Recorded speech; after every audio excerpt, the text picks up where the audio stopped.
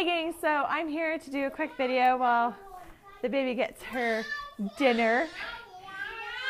She's learning how to feed herself, which is so appropriate for this video because I'm talking about Brazier's Thrive Nutritional Vegan Guide for Optimal Sports Performance. That's not the exact title, that was paraphrased. But I want to talk about the first chapter. He talks about stress. And this is as far as I've gotten. I've got like lots of notes on just like the first 2 pages of the book. And I'm really enjoying what I'm learning. He's talking about the adrenal glands on top of the kidneys and how they release cortisol. And when we were hunters and gatherers, we needed this shot of adrenaline, this energy boost, whether it be to escape from a predator, or if we needed food and we needed to go a long way to find the food or get the food, then that stress factor kicked in and the cortisol was released, so then we would have the necessary means to get over that hurdle. And now today we're not faced with having to flee from an animal, but when you think about your job and the pressures of society and raising kids, there's a lot of stress.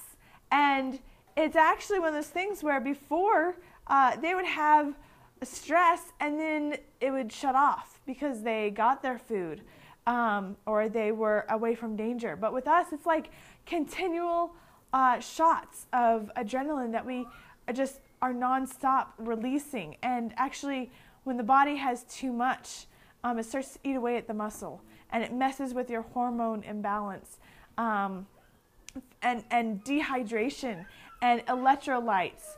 One of the things it talked about is that if you continually have this stress and the high levels of cortisol in your body, then add on top of that not drinking enough, and you are losing electrolytes to stress, you're dehydrated because you're not drinking enough, and so we are constantly needing to stay hydrated, constantly needing water, and we're, hunger. Dehydration is a hunger trigger, and so we go to food. He also talks about how when we're in this state of adrenaline, our body starts to break down carbs for quick release energy instead of fat. So we start to burn carbs, and the fat gets stored. And then we crave carbs because we're depleting it, and so that's why we have carbs and comfort food when we're under emotional or some sort of a stress factor. We crave carbs because our body is eating away at the carbs instead of fat. And he even talks about how even if you're eating an ideal diet and you're under stress, because of the electrolytes being depleted, because you're not able to stay hydrated, the nutrients you're eating aren't getting to your body the way they ought to, as quick as they ought to. So he even says even if you're eating an ideal diet, if you're dehydrated because of high stress, then you're going to still feel the same fatigue and the same results as somebody who doesn't eat a clean, on top of it sort of a diet. And then he talks about how, with this extra levels of cortisol in your body, you have a hard time sleeping because you've got the adrenaline rushing.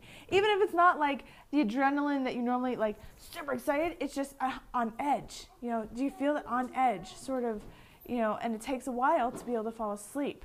And that's because of these stress factors. And then it's a vicious cycle because the lack of sleep causes more stress. So then he talks about how to deal with this. But that's going to be the next video because I haven't gotten that far yet. So I'm just really, the things that he's saying make sense.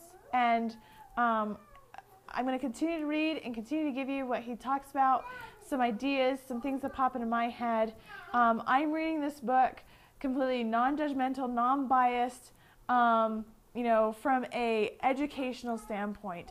Whether you want to go vegan or whether you love your red raw meat, the science behind what he's saying makes sense, and I'm just going to continue to read to see what more he has to say and see if it works for us.